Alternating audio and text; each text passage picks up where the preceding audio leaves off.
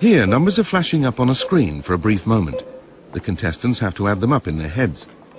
In mental arithmetic contests like this, usually 15 figures are displayed one after another at a rate of 1 a second. If you watch the hands of the children taking part, each of them seems to be working on an invisible soroban. Once you have practiced long enough on a soroban, you can actually start to visualize it in your mind.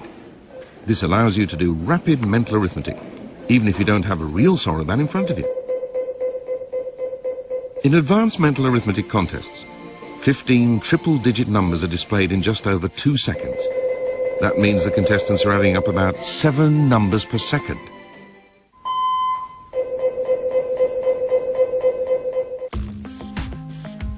Kawano Kimiko of Nippon Medical School conducted an experiment in which she scanned the brains of soroban experts in action.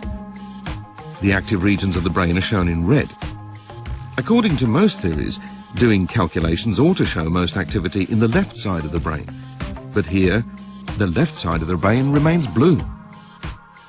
Instead, the red area of activity is centered around the right occipital lobe, which is the area of the brain devoted to image processing.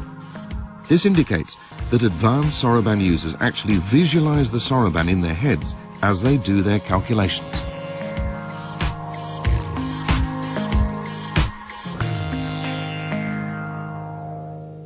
I believe that just by continuing to visualize a soroban, the activity builds up the ability to concentrate.